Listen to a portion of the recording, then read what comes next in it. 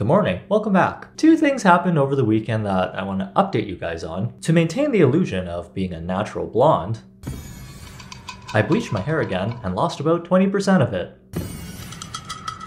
You ever eat ramen noodles by hand? Well, that's what my hair looked like when I fished it out of the sink. 2, I shaved off a year of my life trying to get Blackpink tickets in Chicago. Which, anyone ever been to Chicago? I've never been, other than the time when I watched Love is Blind. So on the outside I look fine, but I am balding and about to pass away. So you might already know I like to find weird topics on the internet to talk about, specifically plastic surgery stories, where we usually end up in a morally gray area of whether something is okay or not. If you're like me and use a lot of social media, you're probably accustomed to people using beauty filters, Photoshop, and apps that make you look like you stepped out of the movie Despicable Me. Hey, the doctor said I'd only be 5 feet, but then I grew. Then all of a sudden, this Chinese influencer showed up on my timeline. I thought, okay, another day, another slay Jin girl, using 4 beauty filters stacked on top of each other like a stat boost. Typical TikTok, always recommending me not what I want, but what I need. After doing some research on this influencer, I realized that these beauty filters that are supposed to be temporary are starting to become permanently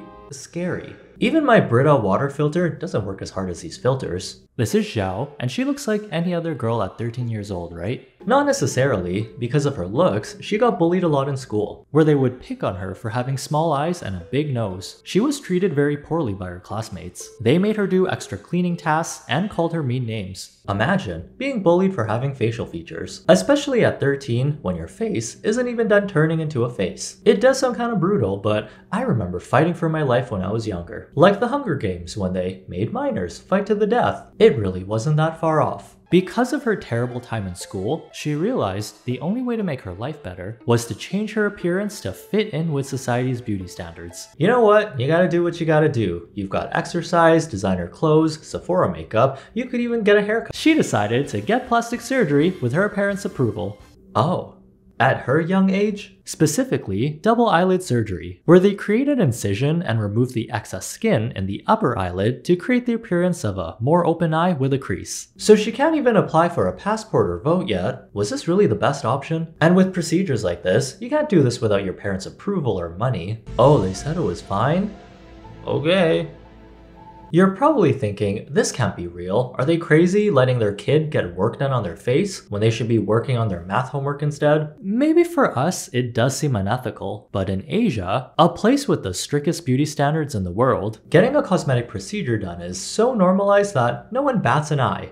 Lid. Their whole philosophy behind beautification is, society values looks first, and if you can get ahead in life by altering your appearance, then why not do it? Beep, bop, bop, beep. Which does make sense in a messed up sort of way. Double eyelid surgery is very common, so common that it's treated like a visit to the dentist to get a cavity removed. Except you're removing parts of your eyelid and sewing it back up like a stuffed animal. This procedure is sometimes given as a graduation present, so you can have an advantage when you're out in the workforce. If 2 people have the same qualifications, but one of them is hot, there is this thing that exists called pretty privilege. So what happened to Zhao after getting her first cosmetic procedure at the age of 13? Well, all the kids at school started treating her better because of her new appearance. And if you've ever done a puzzle, you could probably piece together what comes next. If you do something and get positive reinforcement, obviously you do that thing again, right? But this time, instead of getting eyelid surgery, she started to get 3 to 4 procedures a month. From fillers, a nose job, implants, all the way to liposuction, and more.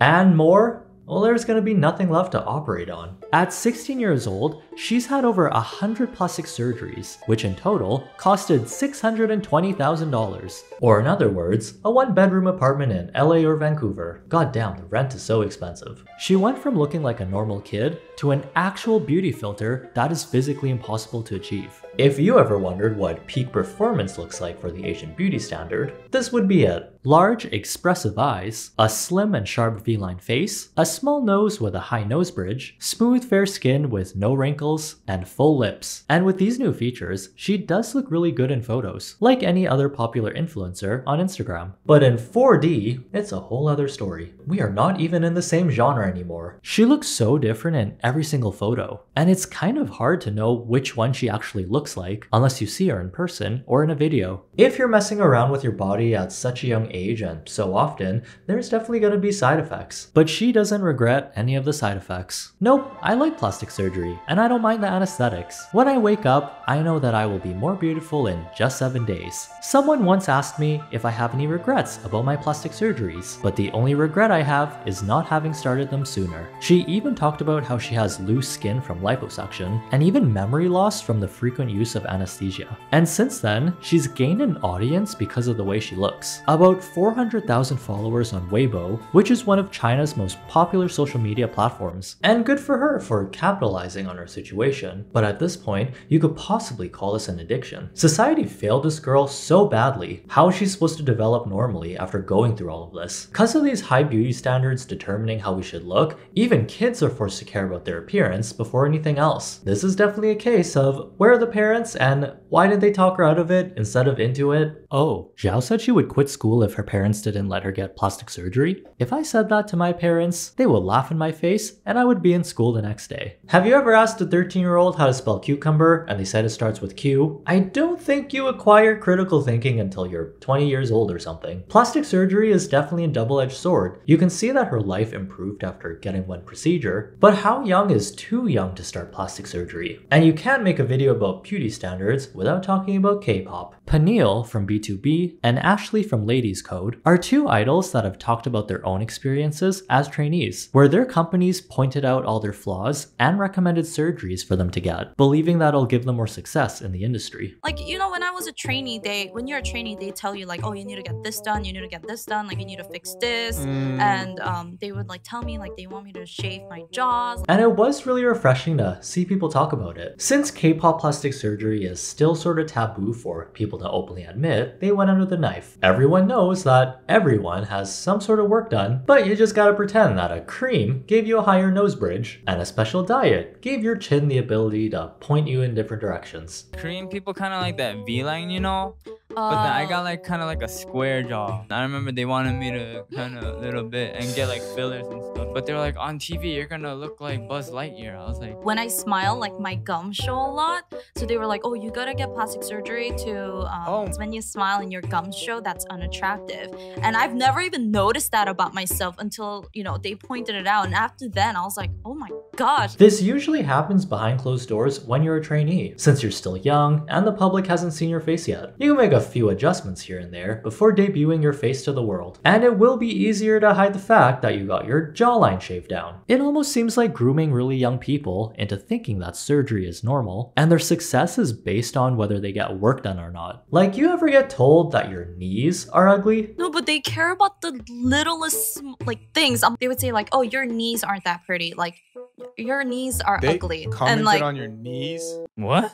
Well, I need a second. I'm really curious, but I don't want to Google knee plastic surgery, because I know once I do, the algorithm is going to start showing me knee clinics around town. This industry basically creates insecurities for you to fix, and that's how they make a profit. 어떻게 오셨어요? 선생님, 저 아이린 님처럼 되고 싶어요. 아이린처럼 되려면 코랑 강대도 해야 돼요. 코랑 강대요?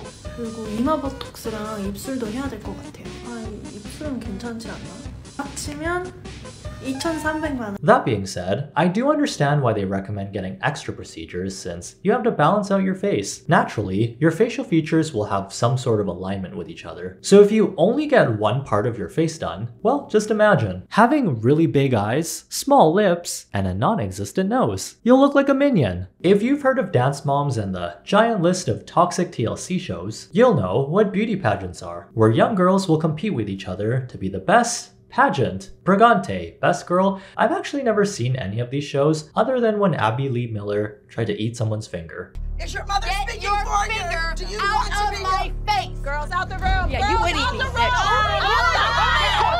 But the whole purpose is to have these people perform, entertain, and fit the theme of the pageant, which involves heavy makeup, hours of training, a lot of fake hair, and something called flipper teeth that gives you the perfect flight attendant smile at the red carpet. These young people are going from 13 to 30 Beauty pageants for the age ranks of 12 to 17 started as far back as the 1960s. There's a lot of history behind these competitions. They were originally created to boost tourism and create profit for businesses. So we've come a long way after people started realizing that the ethics on these competitions are sort of shady, especially with parents forcing them to compete in super stressful environments. They'll do anything to make them win. One of the craziest things I've seen is someone giving Botox to an 8-year-old to prevent wrinkles. I do it, but it hurts sometimes, but I get used to it. Botox injections administered by her mother.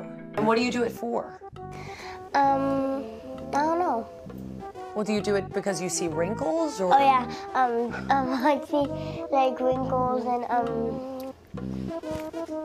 it just... Oh my god, she doesn't even know why she's getting poked in the face with a needle? Well, that seems normal. Just like when my doctor wakes me up during surgery and says, "I'm doing what to your appendix?"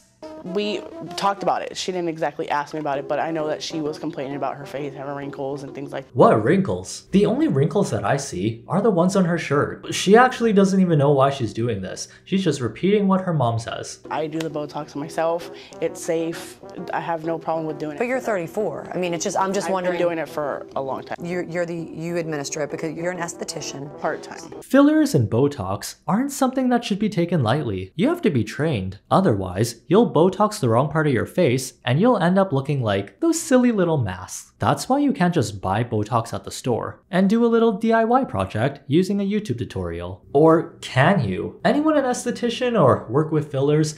Is this allowed? Because I would like to vote no if I have a choice. Yeah, it's not all the time. Like she said, when she goes to wash her hands, she'll look in the mirror and she'll like, "Mommy, I have a wrinkle."